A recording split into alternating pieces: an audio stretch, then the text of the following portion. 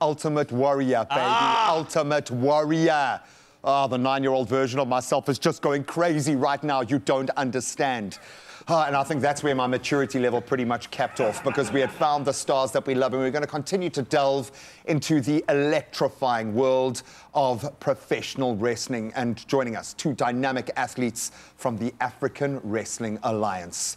Ladies and gentlemen, stepping into the square circle, the undisputed all-African heavyweight champion, the magnificent Mike Xander! And professional wrestler, Johnny Pow Pow Palazzio! Oh, I love you guys. Every ounce of my being, every part of my genetic fiber loves you guys. Thank you so much for being here, man. That's amazing.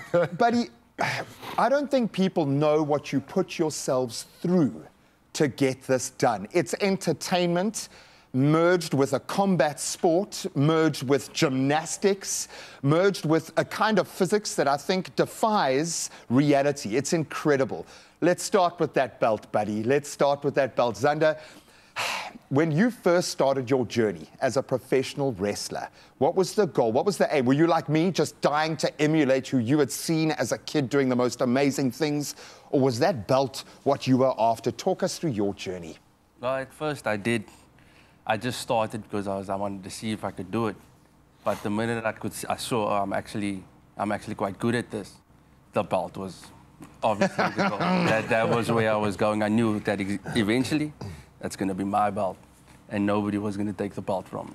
Ooh, I like it. it. We'll see. Oh, I like it, man. I don't know why you're looking at me like that, bro. Don't bring the fire in the eyes to me, man. Eyeing you. Cole Wasting's eyeing you, bro. You're going to challenge anyone. Ryle has been talking smack since you walked in here. He was like, that jacket, You're going to have to teach him, man. Anyone can get it. You feel like you can take it?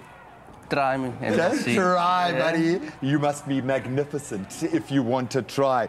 I love the fact that you guys get to do this on the level that you do here on our continent.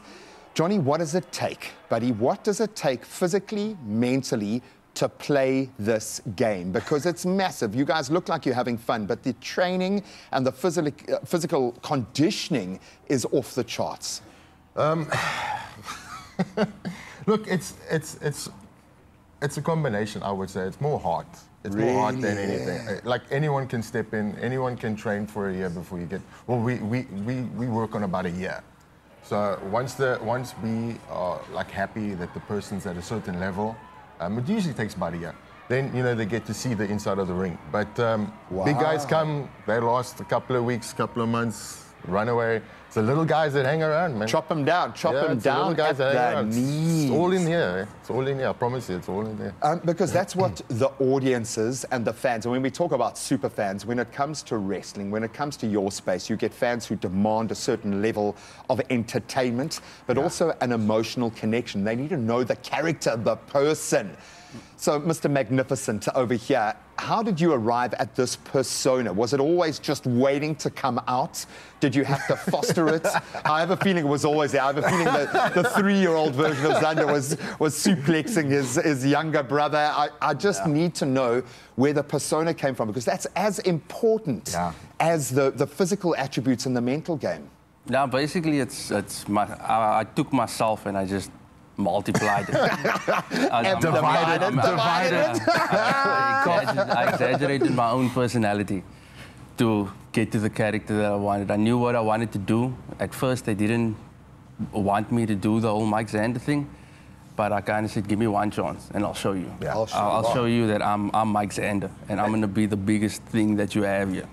That glittering little belt there, that AWF heavyweight. This belt. Oh, man. Look at it. I'm thinking, it's so beautiful, I want to give it a shot. Okay.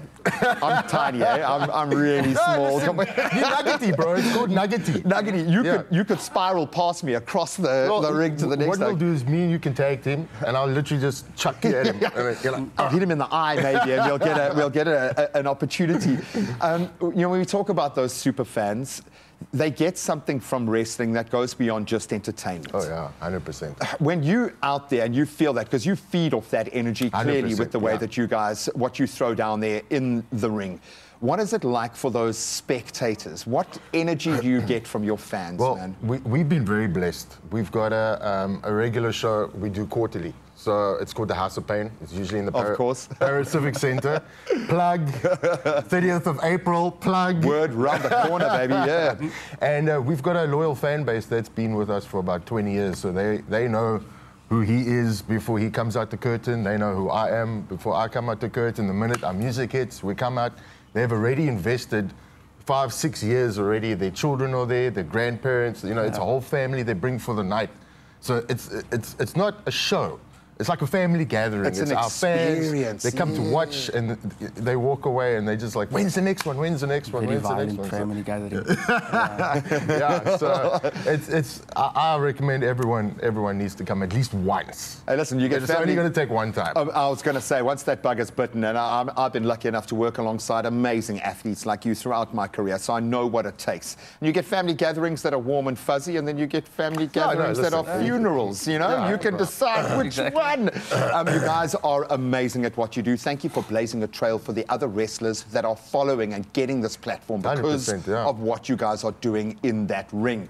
We love you. Thank you so much. I cannot wait to see Ryle get tied into a pretzel a little bit later. Will it happen? I don't know. You can start voting online. But you can see these guys do what they do ringside, and that is how it needs to be appreciated. Absolute magic. We love you guys. Thank you so much. Thank you very much. Thank you.